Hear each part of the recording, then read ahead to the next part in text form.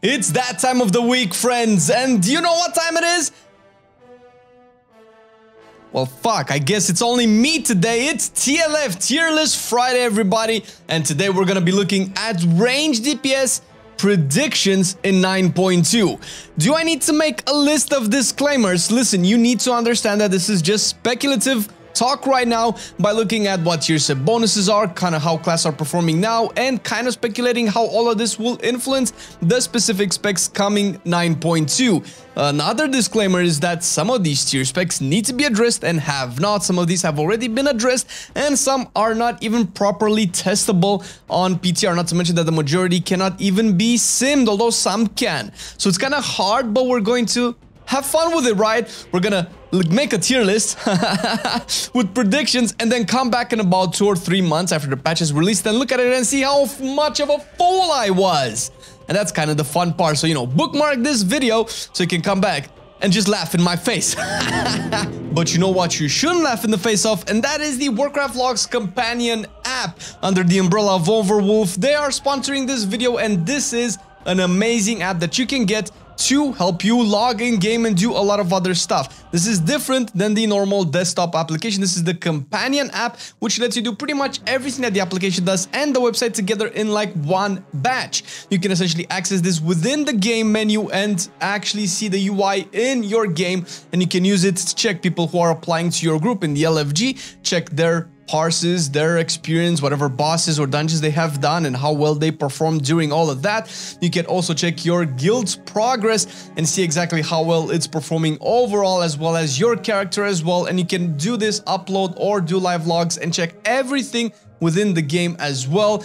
To get the application, basically you go to the warcraftlogs.com website and you follow the instructions step by step as to how to download and incorporate this into your game. We also have a video on it, by the way. So thank you Overwolf and Warcraft Logs companion app for sponsoring this video. So let's get on with it. What's gonna happen with Affliction? Well, see, this is the thing, right? Affliction is doing really good right now, mostly in Mythic Plus right now. I think it's the second best Mythic Plus spec, and is doing really good in raids as well, although a little bit behind Demonology. However, the tier set is looking to be really good, not to mention it synergizes really well with the current Covenant Knight Fae, for giving, you know, those Malefic Rapture extension to your dots, which is incredible.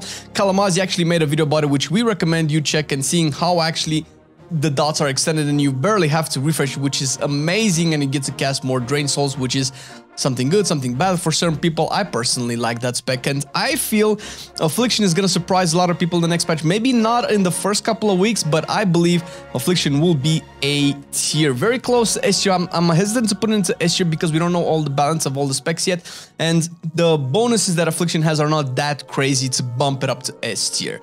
And we're looking at Arcane Mage next. Now, Arcane Mage is tricky. The theory crafters have already looked at the spec, and the bonuses are great, and especially in quality of life, with extending, making the touch of the magia essentially window a little bit bigger, and fixing a couple of the bugs and issues with Kyrian. And it looks like Kyrian will probably still be the best for Arcane Mage.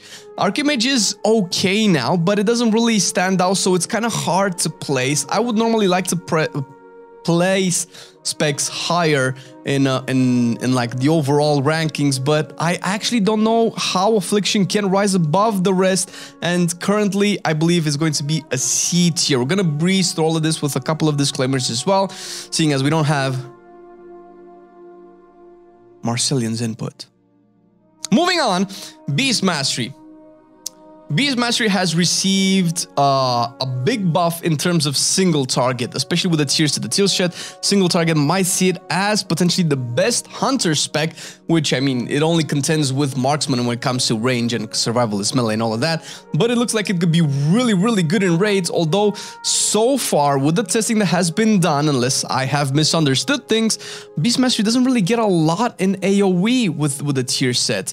At least Cleave is not going to be really good for it in terms of rating, but it's so you have pros and cons to the spec, so it kind of makes it around the same ranking as it is now when you put it against all the other specs. So I believe Beastmastery is going to be C tier, but it could very well be B tier. It's going to be around Arcane performance. It's going to be, let's say, average or maybe a little bit below average in raids and dungeons, but Beastmastery always has the potential to rise above everything else with how it scales with gear, and seeing as how the tier set might take away the value of crit a little bit, and seeing as how Night Fae is likely still the best covenant for BM with Kyrian taking a big drop because crit just becomes devalued. I guess we'll have to see right now, but I would comfortably put it into C tier, and I would not be surprised if it rises 1 or 2 tiers, and I might actually think it could be A tier by the end. Now, since Marcelian isn't here to kill the dream, boomkins, baby! Holy shit. Well, let's be honest here, there's a couple things that we need to discuss about boomkins. First of all, Venthyr boomkins, as they are right now, are not necessarily the favorite in terms of overall design. They're very good, they're probably the best caster in the game. They're definitely the best caster in the raid right now with how their burst functions, but Venthyr boomkins do get a big nerf. I would say a big nerf because Ravenous, the Sinful Hysteria essentially extends Ravenous Frenzy by only by 0.1 second instead of 0.2 seconds, if I'm not mistaken. And also the extension is dropped down from 5 to 3 seconds as well. So you won't have as big of a window with the Ravenous Frenzy. Also, Boomkins have received the tier set that kind of matches more with Night Fae and the Arcanic Pulsar in single target, which still gives it amazing burst. So I feel like it could be one of the best casters in the raid, but probably not the best of the best in the raid. It still will have burst. You'll probably still want boomkins for, you know, those mechanic deletion things. I don't think the burst of boomkins is going anywhere. So if you're playing Night Fae, Convoke might be back on the table. However, for AoE, it's kind of wonky. Boomkin is already kind of wonky in AoE, where you kind of want to Starfire spam, or at least that's how it was in 9.0, where you Starfire spammed a lot, and you kind of still do it right now at the detriment of your Astral Power generation. And since the tier set just inflates your astral power generation to like crazy amounts, that might become even more irrelevant in M+, unless the tier set is changed or addressed in some way. So in dungeons, it might drop a tier overall, considering how other specs are going to approach M+ with all the bonuses. So for me, boomkins are going to be down a notch, and I think they're going to be maybe one of the best A tier specs. And that's mostly because in terms of single target, they'll still have maybe one of the best bursts in the game right now. And who knows, maybe you will even have some versatility and variety in terms of builds. You can either go Venthyr or Night Fae. I personally enjoy Convoke to no extent. My boomkin is still Night Fae. Moving on to Demonology, right now the best Warlock spec in terms of raids, and very high up there with dungeons as well. A little bit below Affliction, to be honest. Demonology has an interesting tier set that kind of works really well for both single target and AoE right now. It's potentially the best bonus that Warlock has in terms of tier set for all the specs. However, it doesn't really... Demonology always has like a weird scaling right now, and even in patch 9.0 and 9.1, Demonology started out slow and eventually overcame one or maybe both of the other of Warlock specs at a specific point in time. It's weird because there could be an issue, although this issue has been fixed with the over-generation of demonic cores.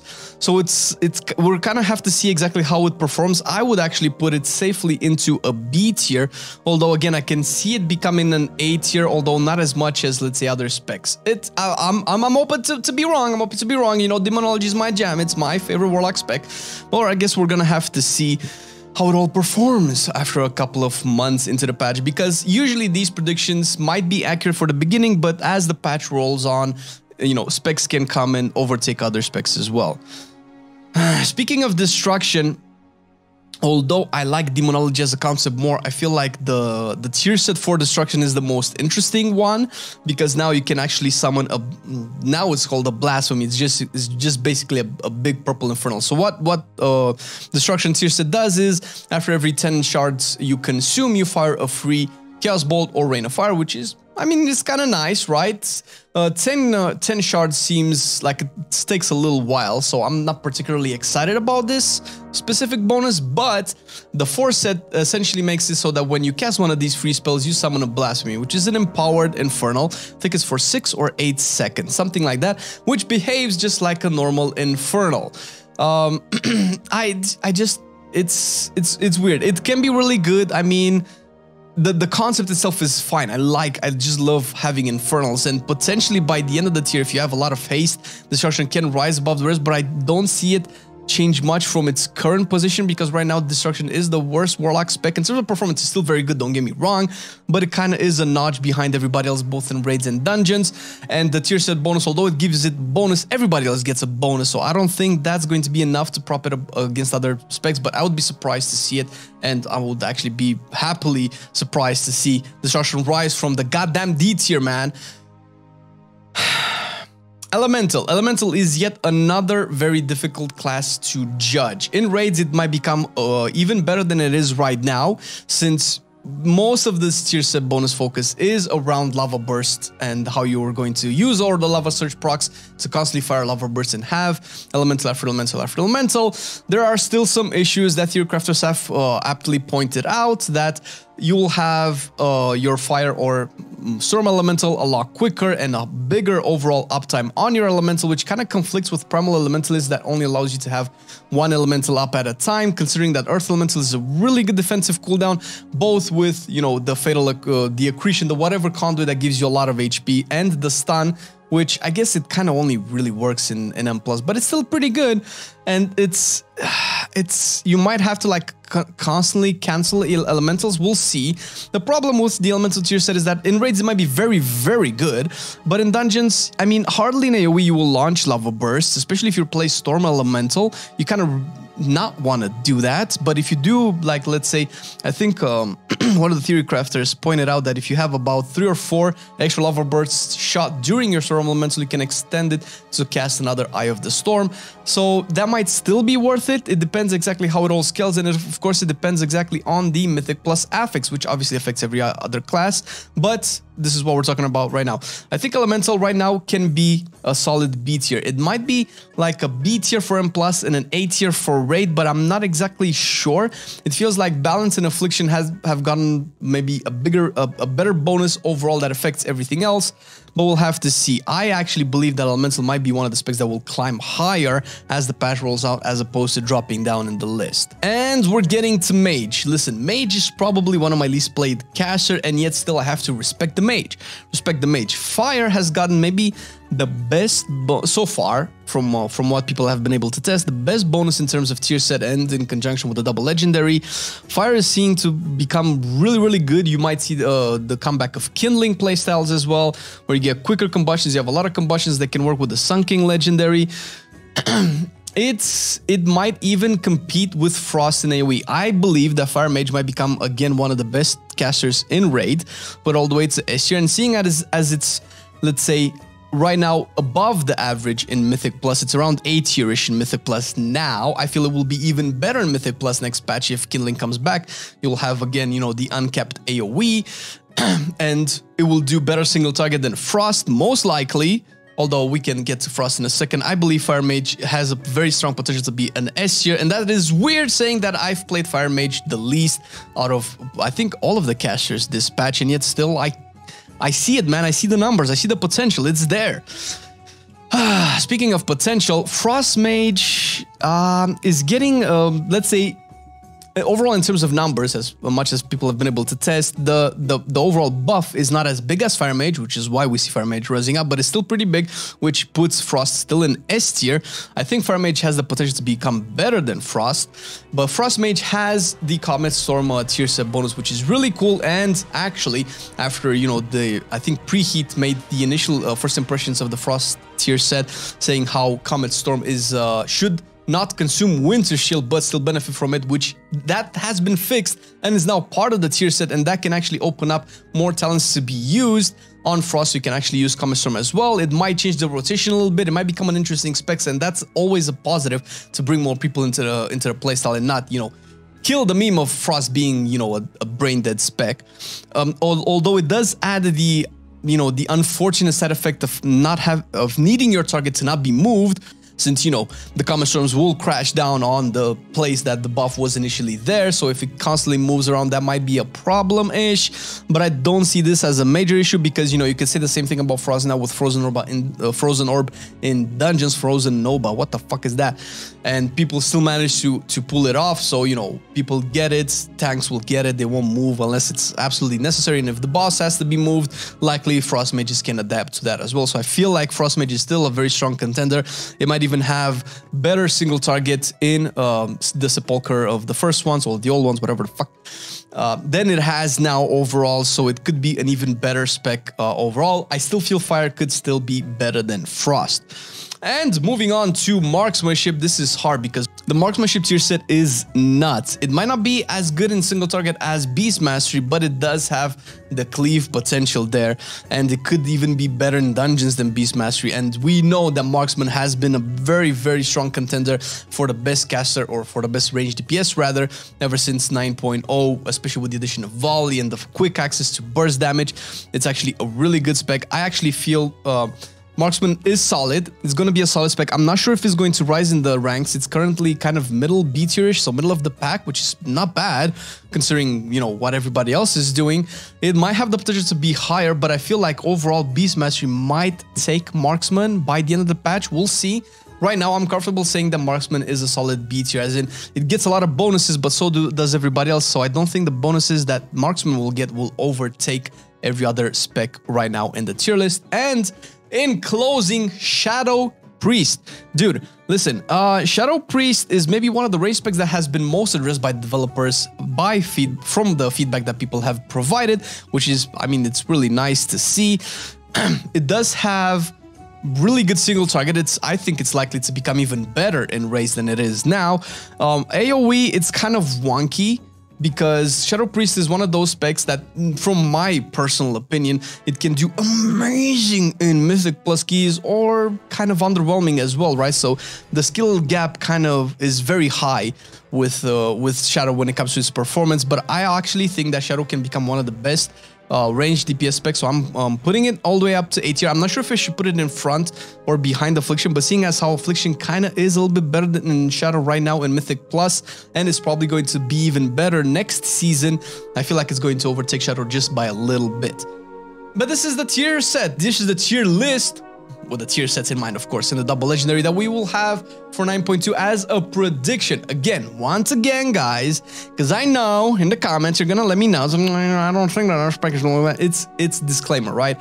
Everything this is speculative by, you know, roughly judging the performance of the specs now and trying to add all of this on top of everything else. We still don't know the entire raid and how it's going to perform yet. We still don't know what the Mythic Plus affix is going to properly be in the next season. So this is just, you know, off the top of my head, let's say.